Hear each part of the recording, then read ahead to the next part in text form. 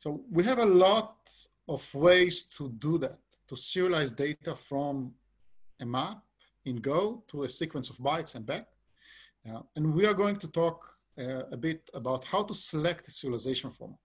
Right, serialization format can be JSON, can be protocol buffers, can be XML, can be SQL, can be YAML or TOML or Apache or MessagePack or BSON, or there are so many serialization formats out there. And we'll talk a little bit here about how do you pick a serialization format. In a lot of cases, you get to a project and it's already set for you, but if you have a saying at the beginning of a project, these are the things you need to consider. Okay, so the first thing is the maturity of the format, right? Now, I like this equation that maturity is blood plus sweat divided by the complexity of the format. And I like to go with old and boring technologies. They have been around, they've been debugged, people found the bugs for me, people are using it, there is knowledge around them, there is tooling around them. So if you pick something which is old and stable, usually it's a safe bet. And there are so many serialization formats to pick from that have been around that if there's something new and shiny, beware. Like, you need to have a really good reason for picking it other than something which is stable.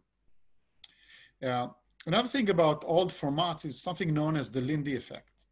So the Lindy effect basically states that the chances of technology staying around is proportional to how old it is by now, right? So unlike people, when technology ages, if it passes some amount of time, the chances of it staying around for more time is even bigger.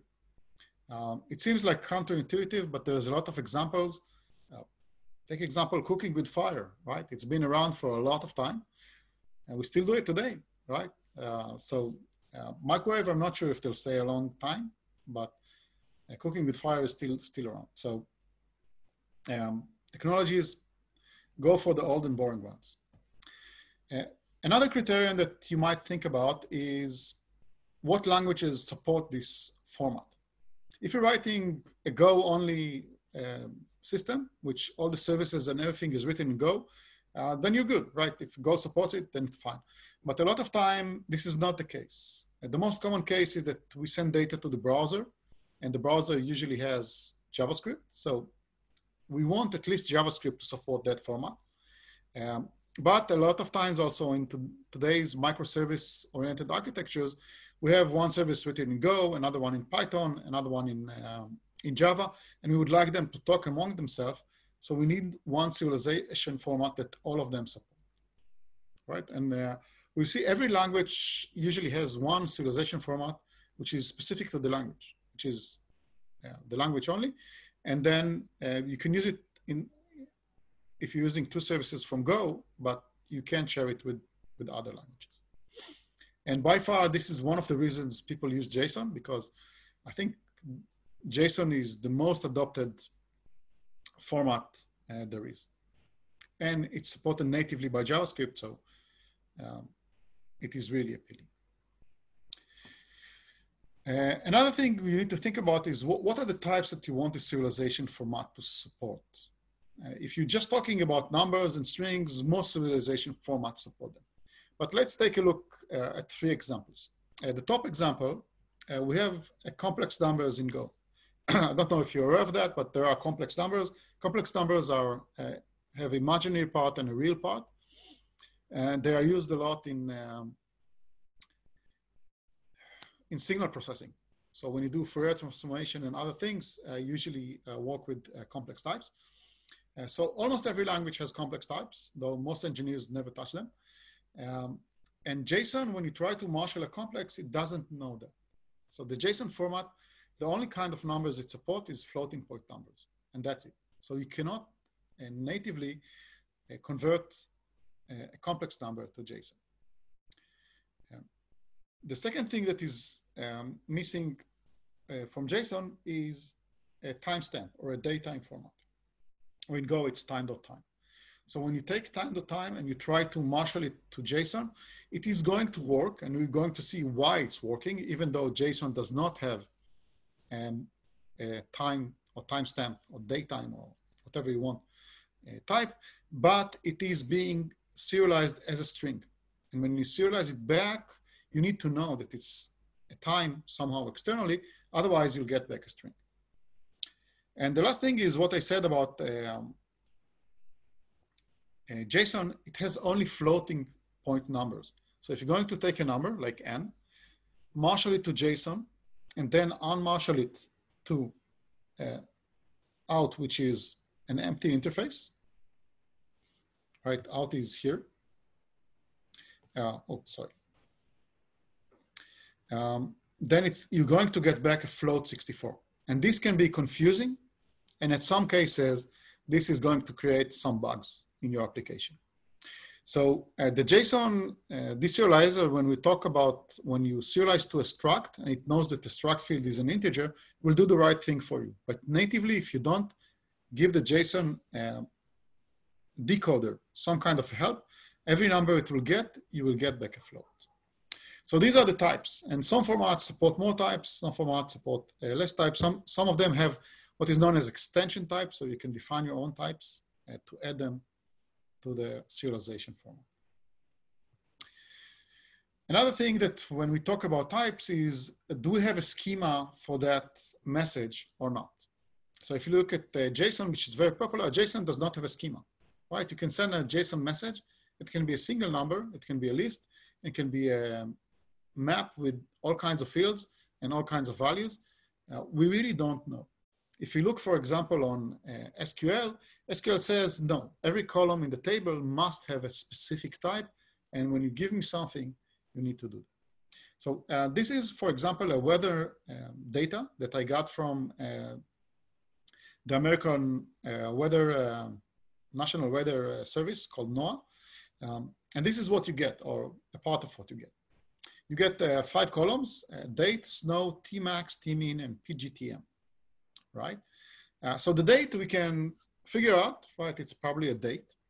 The snow, the Tmax, and the Tmin, and the PGTM looks like integers, right? So this is the schema. And usually the schema only talks about the type. So it should be an integer, it should be a string, it should be a floating point number, etc., etc.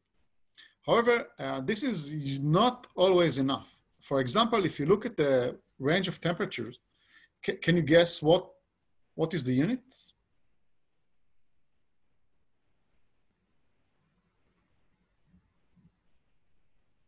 Right, so it doesn't look like Fahrenheit, it doesn't look like Celsius, and it for sure doesn't look like Kelvin.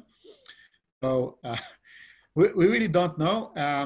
What they give here is 1/10 of Celsius, right? So the first row is, there was between 10 degrees Celsius, the maximum, and close to 0 at the minimum.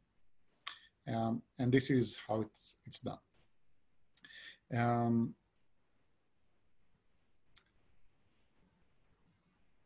And then PGTM, when you read the documentation, it's actually not an integer. It's peak gust time. So this is the time when the wind was the strongest. Without a schema, it's really hard to understand what's going on. So you need to have a schema. And the schema is always going to be there. Either it's going to be supported in the format in some way, or you're going to support it in your code.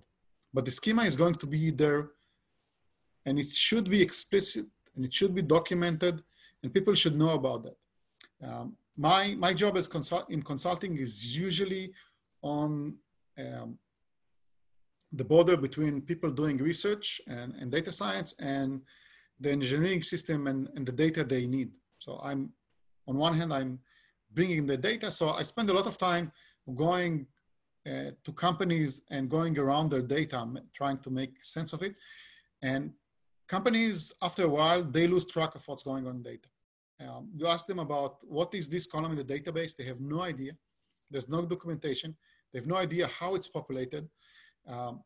And I was at a company, we were doing a project, and I told them, you know, there's a 2-week period when you don't have data that you can, it was an advertising company, you can charge the publishers because there's a crucial piece of information missing from this data. And they said, no way. And I said, look, this is the data. Show me where it is. They couldn't explain it. they couldn't explain it, and they didn't have any alarms or something saying, you know, we're not charging enough. So keeping a schema of things and making sure it's very interesting and get to be tricky. There's some interesting languages like Q that are might help you with that, but keep an eye on schema. Being without schema in JSON helps you move faster because you can change a lot of things, but you can also break them easier. So there are pluses and minuses for that as well. I tend to go with formats that do have schema. Another thing that you think about is performance. And what I have to say about performance is that our industry has an unhealthy obsession with performance. So you need to know before you go in, what are the performance requirements. So if they tell you, look, we need to answer every request in 10 milliseconds, and you measure that serialization of a message is, let's say, 500 microseconds, that's fine. You don't need to care that much if it's JSON or not JSON. So in most cases, the performance of the serialization is not the problem.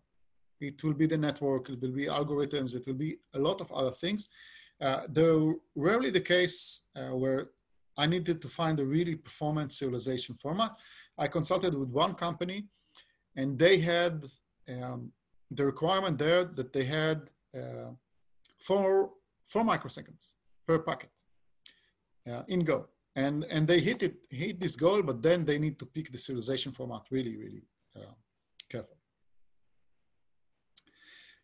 Another thing that you need to think about is security. And there is no serialization format that is totally secure. Here are 2 examples. One is that there was a bug in Java at the time that if you gave it this floating point number, Java would hang. It was a bug in the compiler of Java. So every time you did a string to float, Java would just hang. Or if you had this one in a source program, the compiler would hang. And I worked at the company at the time that we had Tomcat servers, Java-based servers, and we start seeing that people were sending this value in one of the HTTP headers, and the servers were getting stuck one after the other. The second one is JPEG. So JPEG, an image format, it's another serialization format, right? You take a picture and you make it a sequence of bytes. And Microsoft at one point had a bug that if someone sent you a JPEG, it was enough that you open the image in your email in the email client, and they had remote access to your machine.